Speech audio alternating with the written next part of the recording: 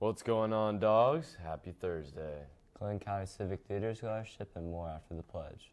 I pledge allegiance to the flag of the United States of America and to the republic for which it stands, one nation, under God, indivisible, with liberty and justice for all.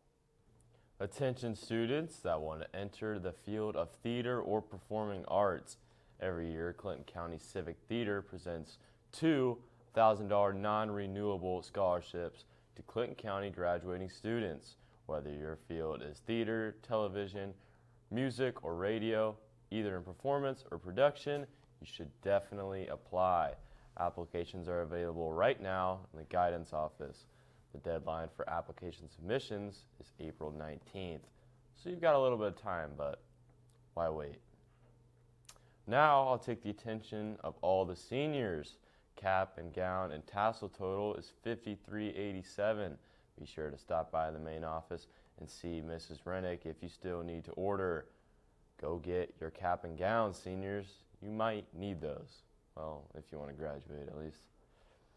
Now we'll be sending it to Mr. New Haircut for today's sports.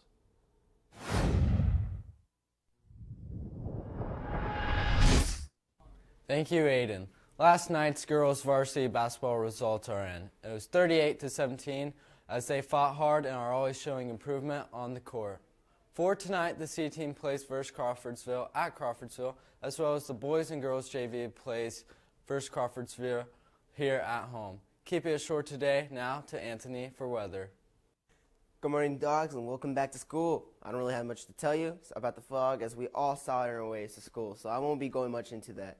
Anyways, for today's high, it'll be a nice warm cold temperature of 49 and a low of 37 with a chance of raining kind of all day. That's it for weather. Now for our favorite Nintendo character, Kirby.